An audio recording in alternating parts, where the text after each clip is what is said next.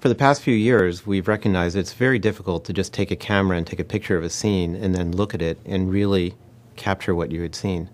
So instead, with the ubiquity of video cameras and cameras everywhere, we realized that taking lots of pictures, maybe a video sequence, maybe a lot of pictures taken with a still camera, through the magic of computation, either on a machine or up in the cloud, we can enhance the experience.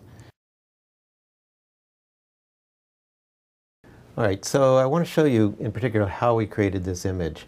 If you've lived in Seattle for any part of your life, you've certainly seen Mount Rainier. And the first thing you might be asking yourself is, where was this picture of Mount Rainier taken from? And I'll try to explain that. So if you look over here, what I'm going to show you is not just one input image, but many input images. I set up a camera in downtown Seattle, and this is what I saw through that camera. You'll notice, because the lens was so long, that the mountain appears to be shaking around. And that's because when you have a very long lens, it's almost impossible for the camera to stand still. In addition, the atmosphere, of course, makes things shake. And here we took all those images and used the computer to align them so that it doesn't shake so much. But you can still, if you look carefully, you'll see the atmosphere is shifting around and all the pixels are changing.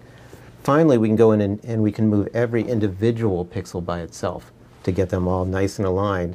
And now we finally have a nice, stable image of Mount Rainier. But it doesn't look as clear as we'd like, so we can do some magic, which we call dehazing, and we get a result that looks like this.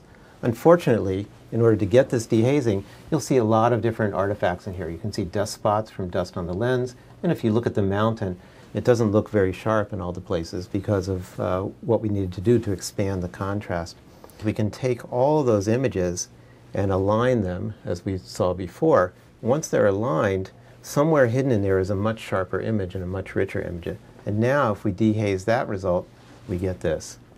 For example, if you see the sky, most of the dust has been removed, and if you look at the mountain, it's much sharper.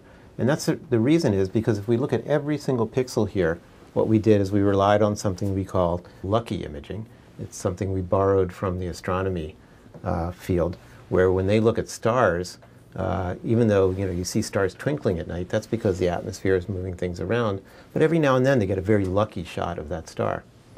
Unfortunately for us, we have a whole mountain we want to make a picture of, so we need to get lucky on every place on that mountain.